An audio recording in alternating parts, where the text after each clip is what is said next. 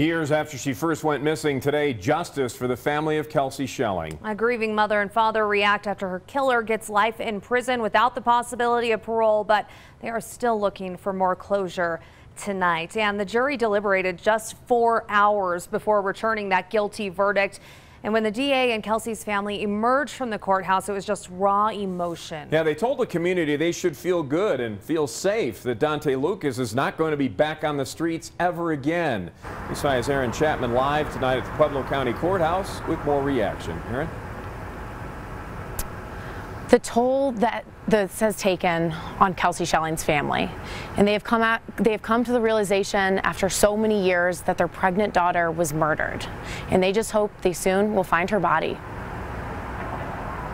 This has been a really long, hard road, so we're very, very thankful for this outcome.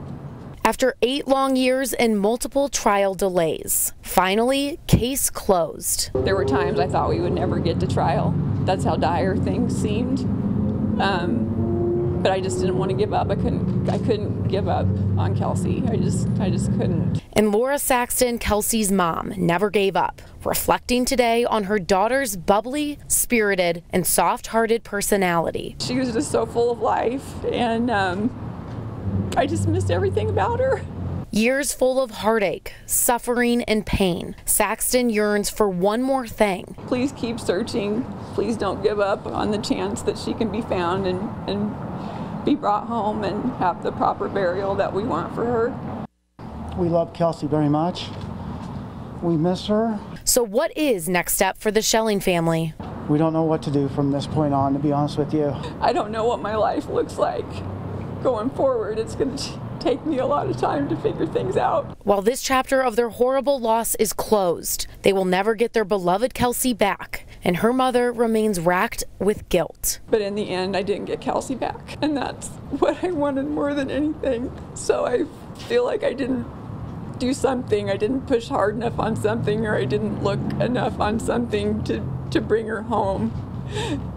So I have to live with that the rest of my life. Now, Kelsey's dad added that you just need to enjoy time with your family and your loved ones, as he wishes he could have taken Kelsey home with him.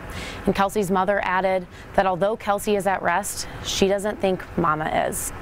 Always watching out for you, Pueblo. Aaron Chapman, News 5.